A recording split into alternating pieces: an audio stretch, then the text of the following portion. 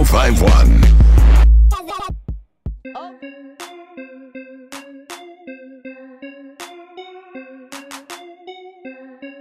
It's Power 1051, home of the Breakfast Club. Angie Martinez, and out hip hop and R&B. It's your main man, EmEz, and it's the Sunday sit down. And this Sunday I have actor, model, and basketball player, a little bit.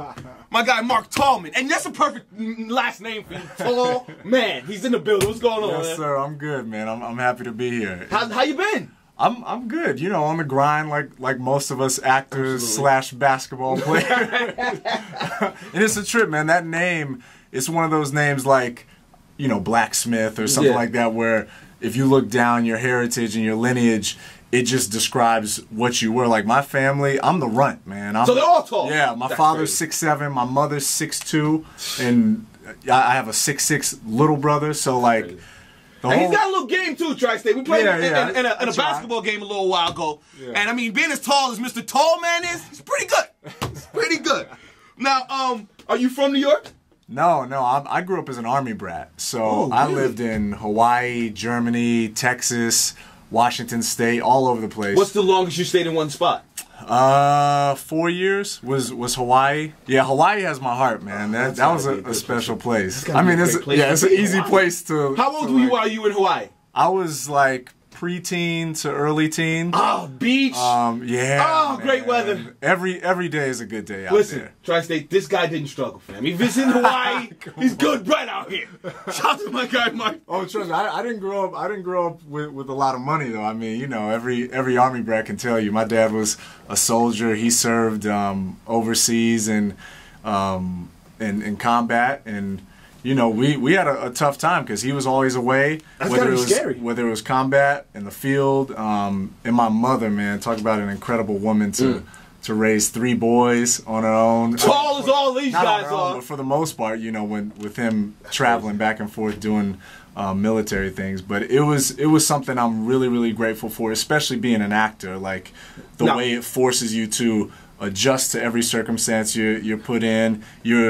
You get used to being the new kid in class or like the new guy on set or whatever it is you have to adjust to. So it's something I'm grateful for. So you would say your Army brat childhood kind of made you ready for acting then? Oh, absolutely, man. What made you pursue acting? It was something I always was interested in. I mean, I grew up as an athlete. Played tall man. Played Division I football. What school? I played at Bucknell University. Nice. And then was in camp with a few NFL teams and almost got immediately released. And that was a hard sport. It is a hard sport, but that was my wake up call to say, okay, I need to figure out what I want to do in my life. But I always had a deep respect and knowledge of what good acting was, because my father actually did a lot of theater in the Army. Because the Army had, just like there's, you know, community basketball teams or choirs or whatever, the Army has all those. There's all Army basketball team, all Army baseball team, and he was part of a theater troupe. So even when we were living in, say, Washington State on the West Coast, we would travel to New York to see stuff on Broadway because he was so jacked up about it. And kept you guys cultured. Yeah. So you know, being exposed to all that culture, I knew from a young age it was something I really liked. But you know, as an athlete, especially if you're playing at a high level, you don't have time for it. Like being an athlete, that's your job. Yeah. And in my case, it literally was. You know, that was what paid for all of my college, and they expect you to be there like it is a job. Now, I've been told, because I don't play Grand Theft Auto. I try to play. I play sports games. I'm a sports guy. I mean, you know what it is. Sure. And I'm trying to get into the whole voiceover realm as well. So you should be involved. How did that work for you? Well, for me, that's actually something that my commercial agency sets up. So as an actor, you usually work with several different agencies. You have a manager that kind of oversees all that you do, but you have what in the industry they call a legit agent, who takes care of your film, TV, and theater stuff. Then you have a commercial agency who does all your commercial stuff as well as voiceover, promo type stuff. Sometimes they'll also do animation. There's a lot of things that commercial agencies take care of, and then you have a separate agent for things like print modeling. Like if I've done a Verizon print campaign. Now, what brings in? I'm finding out pockets. I'm going into his pockets, Tri-State. I'm sorry. Now, what brings home the most? The modeling or the acting? Or the voiceovers? No, it would definitely be the acting because, well, at least as long as you're a union actor. If you're a union actor, the residuals is what listen, I used to talk to a chick that was getting residuals. Fam, that's where the money's at. She did a voiceover thing, I think 3 years ago, and was still cashing royalty checks. Oh, that's great. Yeah, that's where you live. I mean, especially in the commercial world nowadays. I mean, you can do a commercial, which in most cases is 1 day of work, and you'll receive some pay up front. But with residuals, you'll usually get, as long as it's a national union commercial, you'll make like 40 grand in that 1 day. As I look over to my manager. Fam, voiceover works. Man. Hop on that. Anyways, my guy Mark Tallman is in the building. Let's talk about this Addicted film. Yeah. What's up? Talk to me. Addicted is cool, man. It's a passion project by a young, vibrant director, Dan Jensky, who went to University of Missouri. Ended up moving out to LA to become a director, and went back to Missouri to finish his schooling because he left school early to get into directing. In this project, in the title Addicted, ADD is in all caps because it's about, and I think it's a thing that's close to his heart because of what he had to deal with him, and I think a few friends who had struggled with ADD and like people prescribing meds and what it does to you.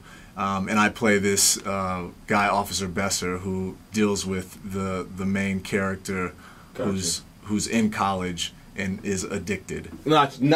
All right. So now, give me the most awkward thing to happen to you on set, whether it's you flubbing a word or having, because here's another thing. Like I said, I used to date this girl that was in kissing scenes, love scenes. If you're dating a chick, how does that work? Like, listen, I was sick to my stomach having to watch her kiss another guy. It's tough. No, I totally get that.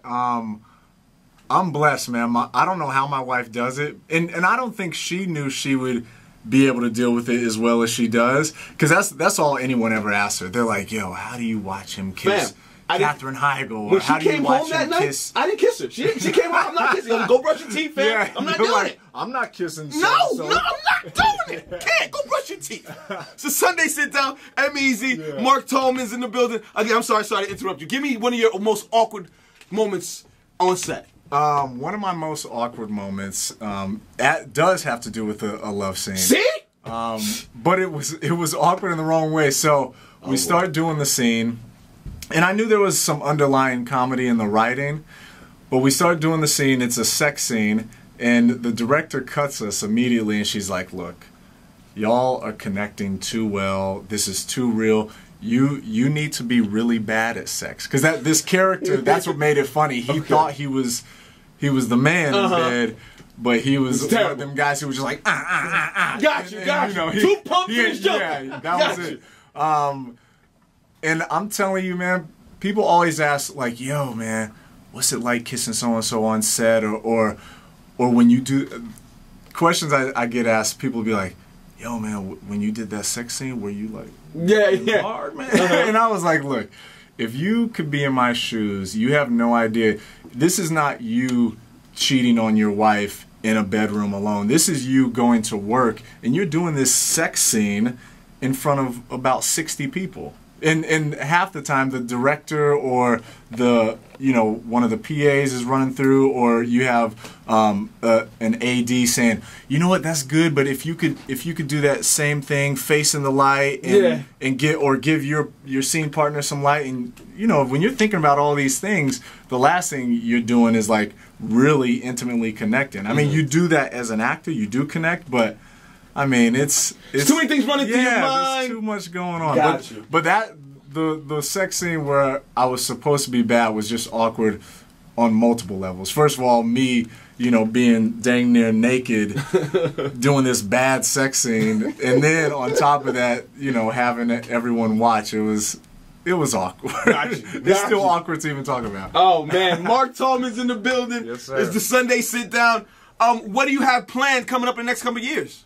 Oh man, I mean, as I think every actor would say, I just want to be working. At this point, when I first got into the industry, I wanted to be starring in this, that, and the next thing. But I've understood, especially now having a son. I have an 8-month-old boy. I just had a son in April. Yeah, Word? 3 months. Congrats, It'll be 4 man. months. Oh, it's the greatest thing that ever happened. It's unbelievable. Like it's the best. We always joke, my wife and I say it's the best and worst thing that ever happens because it's tough, man. Oh, you are not lying. It is hard work, but it's the best, man. There's nothing I would trade about. Absolutely. It's a lot of hard work, but when you see them smile and the little things that you watch them evolve, I wouldn't trade it for anything. It's incredible. I'm thinking about them right now. I can't wait to go home tomorrow. I can't wait. Yeah. Oh man, daddy talk. I'm sorry. Daddy talk. So with knowing that and maturing as a husband, as a father, at this point you realize to remind yourself to be grateful just to be working. Yes. Like the fact that we've been able to buy in New York City, which nowadays seems impossible, Yep. Is a good thing because it just means work is steadily happening. So future wise, I'm gonna pull back from saying what I used to say and say that I want to be a lead in such and such film for this studio, and I just want to be working, doing the art that I love and providing for my family. Like if I can provide for my family and also love going to work, I mean, I'm sure This is I love what I do and I provide for my family. It couldn't be any better. Yeah, love it. There's nothing like it. So that's what I want for the future. Absolutely. I had Chaz Lamar up here a little while ago, and that's exactly what he said. He said, I just want to be working. Yeah. As an actor, you just don't know when the next one's come. You just want to work. It's true. I mean, there's super talented actors out there who aren't working. I mean, people I came into the industry with who are either still waiting tables, still bartending, or just said, forget it, I'm not pursuing this anymore. So that, thinking about that reminds me to be grateful to be a working actor. That's what it is. And now, like I asked Chaz the other day, it seems like Hollywood has this stigma with whether it's black movies, black actors. You guys can only play certain roles and certain things. Sure. What is your point on that? Oh man, it is frustrating as a black actor because it's even the light skinned guys get it, man. I'm telling you, the light skinned guys really get it. Here's what I've learned, and I mean, I'm hoping I'm not stepping on toes or rubbing people the wrong way, but it's interesting. The mainstream television and film industry, I feel like, when they're trying to almost meet a quota or say, as a production, look, we got to have this role be a black dude, this role be an Asian guy, or whatever it may be. In a lot of cases, when they say we want a black guy, it's not me. It's like he needs to be like Idris Elba or like dark-skinned black Wesley dude Snipes, who everybody, sadly, like the general white public is like, now that's a black guy. Got you. You know what I'm saying? Whereas if we can somehow have more things produced by black folks, they know, like, just like the Latino culture knows there's Latinos who look white and look black. Same thing with black folks. We know, like, there's light skin, dark skin, brown skin. Like, that's what makes us people what we are. So it's been a frustrating thing, but I try to stay positive. And I also, as an actor, and with my team of agents and my manager, I always say, like, I want to be seen in black work, or quote unquote black work, black produced work. But I also don't want to be pigeonholed into that either, because there are some people who get locked into, say, the BET family or whatever it may be, and next thing you know, the Tyler Perry family, and they don't get to work on NBC, ABC, CBS, or major film studios. So I mean, it's a touchy subject, and I try not to get into it much. No, I don't want you to get in trouble. I don't want you to get in trouble. Don't want you to get in trouble. No, but yeah, it's worth talking about. That's for sure. Absolutely. Yeah. Let's get the discussion talked about, America. It's Power 105. It's your main man, EmEz, the Sunday Sit Down, Mark Tallman. Tell them how they can get in contact with you. You know, the bookings, the Instagrams. How can they get in contact? All my stuff is Tallman Mark. I try to make it easy. It's just my name, Mark Tallman, backwards with my last name first. For Twitter, Instagram, my Facebook fan page, it's all the same, Tallman Mark.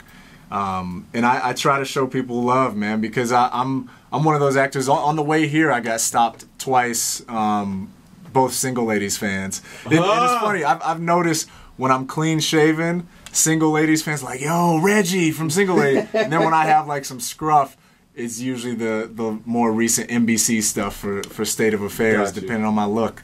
And in both of those cases today, you know, they were like really standoffish at first. They were like, I don't want to mess with you. You seem like you're on your way somewhere, but can I take a picture?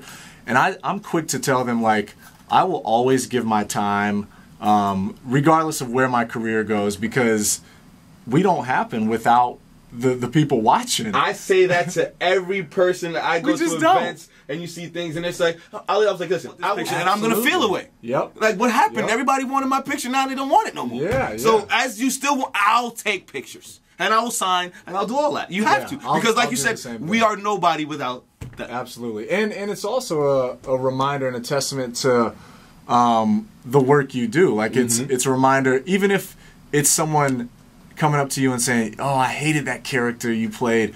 At least you felt something. Exactly. At least it affected you. Absolutely. And that's what every actor, at least an actor who's about acting, will say. I just want to affect people with my work. Bang! That's how we gonna end this one right here. Mark Tallman, I appreciate you for coming by. We gotta get a game in one of these days, man. I'm all about it, man. I play every chance I get. Well, I wish I could say the same. Stay, this the Sunday Sit Down, EmEz. Mark Tallman, again, thank you for coming by, man. Thank you, brother. Appreciate it.